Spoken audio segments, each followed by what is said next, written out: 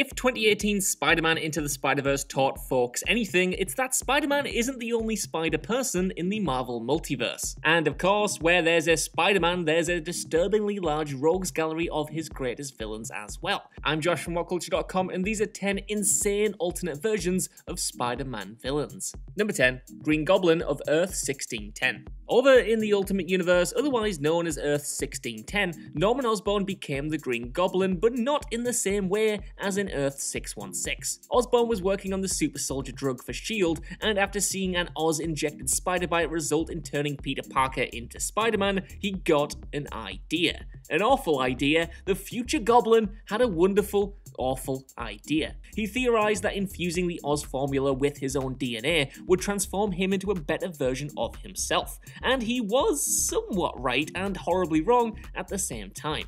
The experiment, of course, didn't go to plan, and an explosion resulted in him turning into a giant monster. In terms of appearance, well, he's a giant green goblin, as his name implies. He has large horns, bleeds orange, sees everything in a red filter, and stands at 7 feet tall, weighing in at about 1,000 pounds. He can create fiery bolts of energy, is superhuman in terms of strength, speed, dexterity, healing, stamina, agility, and pretty much everything else you can think of, and thanks to the Oz formula, he's also immortal. Number 9. Sandman of Earth 9214. Sandman is easily one of Spider-Man's most powerful villains, even if he has been defeated by some water and a vacuum cleaner once or twice. Of course, that's in Marvel's Earth 616, and in the Marvel Multiverse, there are versions of the character who put up more of a fight. On Earth 9214, which is the Noir universe, Sandman received his powers in the 1920s or early 30s, though he was already powerful before that happened. Flint Marko worked as one of the Crime Master's henchmen,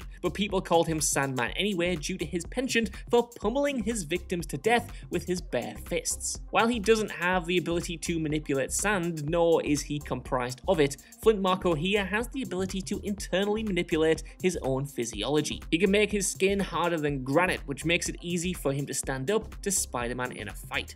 Number 8. Dr. Octopus of Earth TRN 700. Dr. Otto Octavius may be the typical version of Doc Ock across the multiverse, but he's hardly the only person to take on that name.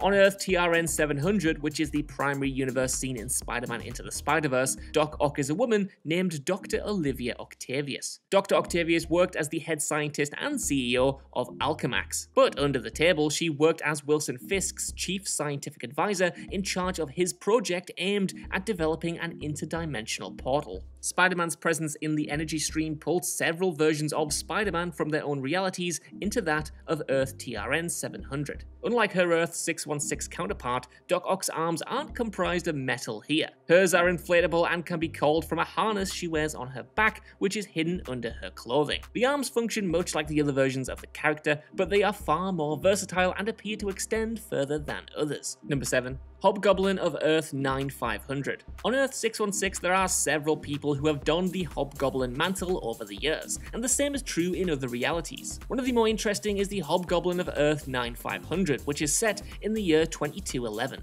Robin Bourne was the daughter of Spider-Man in the 23rd century, but after she developed a theory about the demise of the multiverse, she created a suit and weapons, hoping to save everyone from her reality. Her father arrested her after learning that she would become a threat to the time stream in the near future though. She was then rescued from imprisonment by her boyfriend, but removing her from stasis improperly drove Robin insane.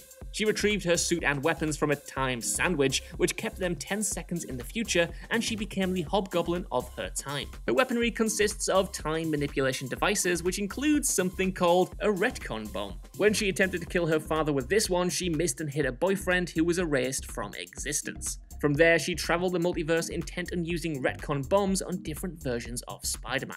Number 6. Kraven of Earth 7840. In any reality, Kraven is one of the sickest villains Spider-Man has ever had to face. After all, he's a guy who was so into hunting, he opted to hunt Spider-Man after tracking down and killing every other deadly animal in the world. Regardless though, he is ruthless, cunning, and brilliant, which makes for a dangerous foe in Spider-Man's rogues gallery. Kraven exists in many realities of the multiverse, including Earth 7840, which is the reality of the Amazing Man Spider. Earth 7840 is a reality where animals have anthropomorphic qualities and live side by side with humans. Insects are more prominent in this reality as well, but all manner of animals are represented. Instead of going by the name Kraven then, the villain is known as Marvin the Hunter in this reality, where he's represented as an anthropomorphic feline. Big Marv here is essentially the same character as Kraven in Earth 616's continuity, but because he's a villainous catman who hunts down the man-spider, he's certainly the oddest Kraven in the multiverse.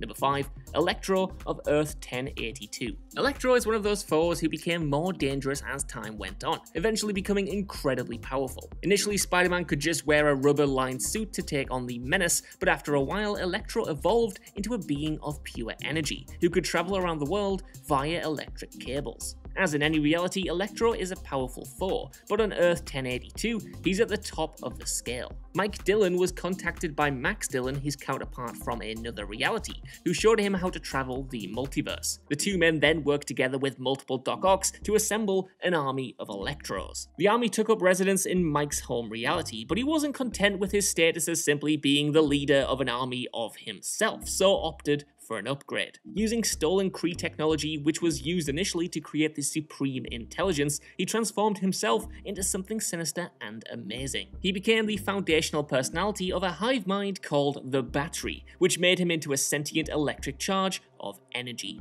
Number 4. Venom of Earth 928. Venom has always been a fascinating character, thanks to his humble beginnings as an alien costume for Spider-Man. Fueled by his hate and its rejection, Venom bonded with Eddie Brock, and the two became one of Spider-Man's deadliest foes. Over on Earth 928, though, Venom bonded with Kron Stone, the son of Alchemax director Tyler Stone. He's also the half-brother of Miguel O'Hara, otherwise known as Spider-Man 2099. Kron was tasked by his father to kill the family of Jake Gallows, but when he found his son wounded, he chucked him into the sewer. There he found the Venom symbiote, and the two bonded to become the Venom of the 2099 reality.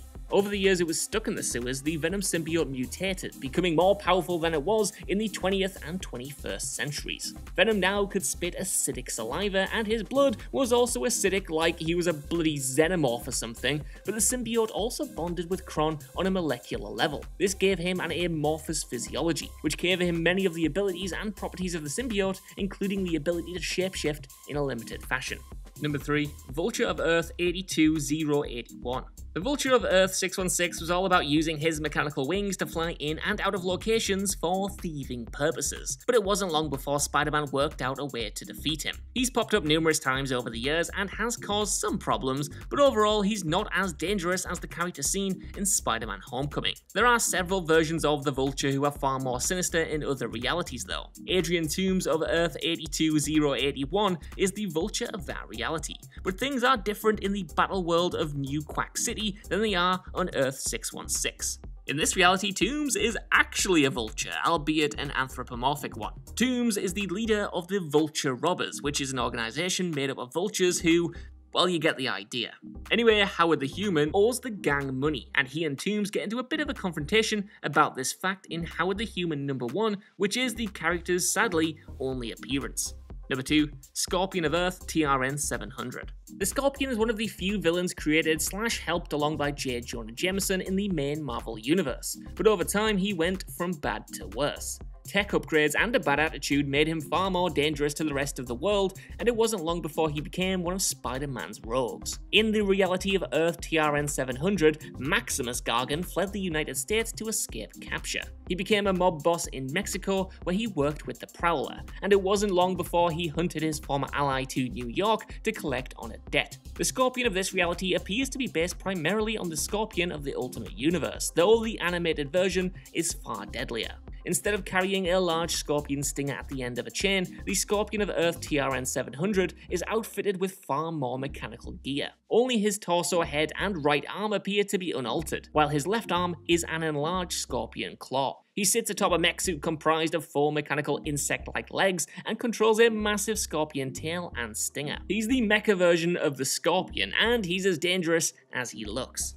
Number 1. Doctor Doom of Earth 8311. In the Marvel Universe, Doctor Doom is primarily a villain of the Fantastic Four, but the ruler of Latveria sets his sights on angering everyone else, so he's been a principal foe to the Silver Surfer, the Avengers, and everyone's friendly neighborhood Spider-Man. It seems he doesn't remain a bad guy to just the Fantastic Four in other realities either, as he's proven he can't play well with anyone in spandex across the entire multiverse. There are numerous versions of Doctor Doom across the Marvel multiverse as well, of course, but the craziest one has to be from Earth 8311. If you don't know, that's the reality that Spider-Ham calls home, and all the characters of that universe are again anthropomorphic animals, including Doctor Doom. Of course, he's not simply called Doctor Doom here, and prefers to go by the moniker Doctor Doom due to the simple fact that, well, he's a duck, but he's still a doctor. In this reality, Doom is pretty much the same guy as he is in others. He's the leader of a nation, he's got a PhD, aka a pretty huge duck, he's a bad guy, and he's got some serious clout in the superpower department, but that's not all. Here, he's also a successful pop star. Man, I just want to buy this dude a drink. So that's our list. Want to know what you guys think down in the comments below. Did you already know about these crazy versions of Spider-Man's Rogues Gallery? And are there any that I missed off here? Either way, while you're down there, could you give us a like, share, subscribe, and head over to whatculture.com for more lists and news like this every single day. Even if you don't though, I've been Josh, thank you for watching, and I'll see you soon.